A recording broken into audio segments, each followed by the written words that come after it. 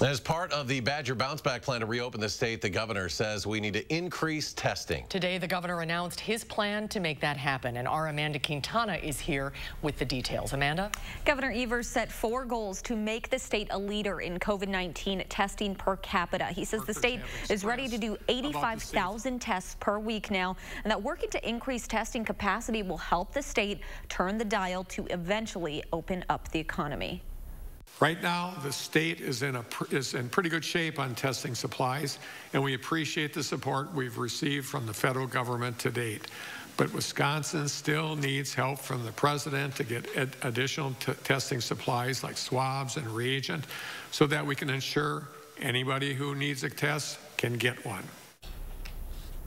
Here are the 4 pieces of the plan that he laid out. Respond to every outbreak. Test every nursing home resident and staff member in long-term care facilities for free. That's 373 nursing homes.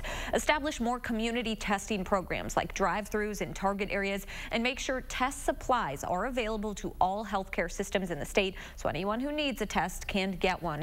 Evers says to date the state has provided more than 60,000 tests to hospitals, clinics, and other community partners.